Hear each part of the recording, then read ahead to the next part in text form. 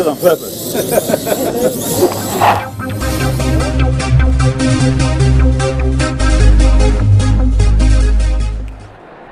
I am surrounded by scientists, engineers, body hackers, artificial intelligence programmers, and those are just the kids. Hey, welcome to another Talking Tech with a Tech Guy. My name's Liron Segev, where I make technology simple. And I'm really trying, but making technology simple at the Intel International Science and Engineering Fair is not so simple. Yes, these are kids from around the world who have come to exhibit their science projects. Not a solar system in sight, not a single volcano. This is all about body hacking, self-driving cars, artificial intelligence. It's all about robotics. It's all about chemistry on a molecular level and understanding chemotherapy. This is just really, really incredible stuff. Let's check out what these kids are up to.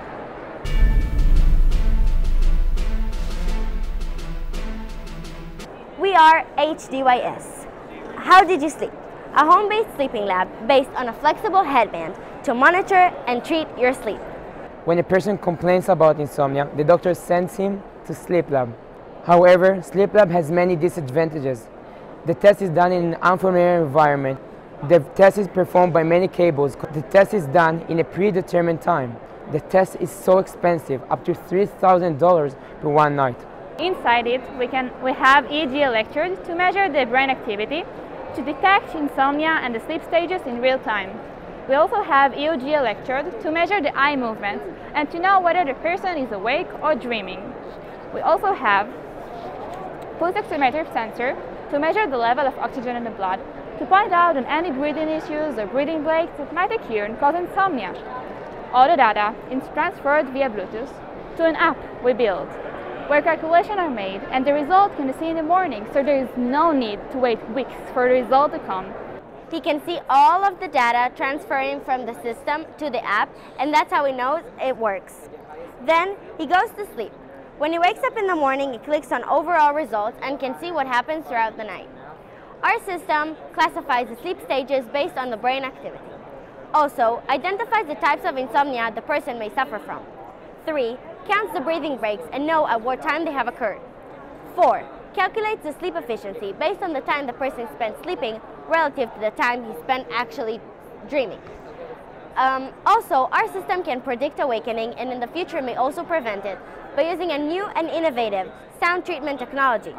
So we found in the literature, by providing 2 different sound frequencies to each one of the ears, the brain subtracts between the 2 and syncs to the difference, and thus letting us control the overall frequency of the brain and lower it to prevent awakening.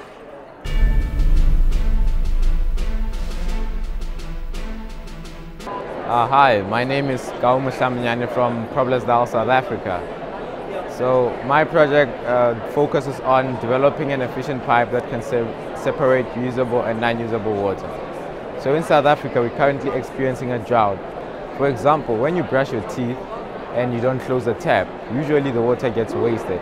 But what my project does is it will be able to detect that you're wasting clean water and it will store the water in a reservoir. But however, if dirty water is passing through the pipes, it will just pass through the drainage pipes. And mind you, if you save water, you don't only save water, but you also save money. So because this is an invention for the environment, a lot of people won't be able to invest in it. They'll just not be interested. So what I did was to implement an interactive user interface that will be able to show the person how much money and how many liters have been saved.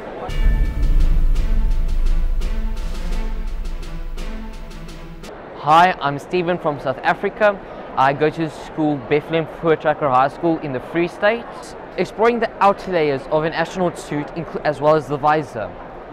I improved the astronaut suit to block more UV light than what it's currently doing, but also by improving the UV protectiveness by using one layer, we can reduce all the other layers of an astronaut suit to make it more compact and tighter, so it's more maneuverable for when we go to Mars.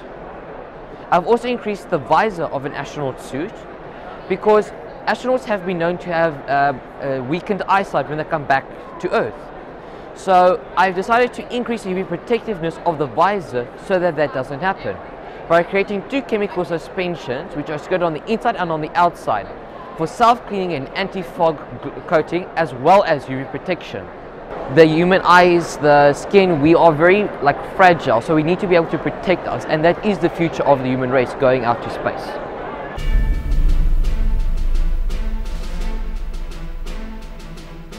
Hi, my name is Pooja Jane. I'm with Westland High School. I'm from Portland, Oregon, and I'm here at ISEF. My project is extending emergency communication to the public from just a specialized personnel. Now, my project takes the regular public domain frequency of 2.4 gigahertz or Wi-Fi and extends it and builds a Wi-Fi mesh network so that people can connect their cell phone devices to it and enter a chat room.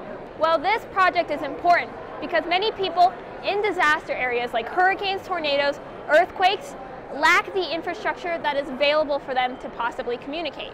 They can't text, they can't call, cell phone towers are down, they can't access the internet because power lines are down.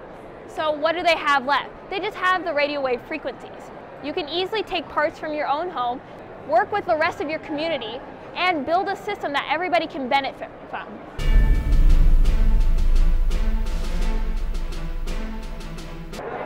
Hi, my name is Kevin. I'm a 10th grader from Jasper High School of Plano, Texas. So I built a vehicle action prediction system with artificial intelligence that can essentially anticipate drivers' turns and lane changes before they actually make them. So kind of the impetus behind this project is that a lot of cars are now coming out with advanced driver assistance systems, lane departure warning, forward collision warning.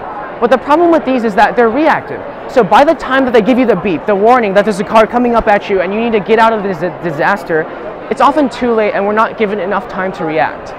So the purpose of my project was to improve this into a proactive system where the driver would be warned before he makes that decision that would get him in trouble. There are 3 types of important information.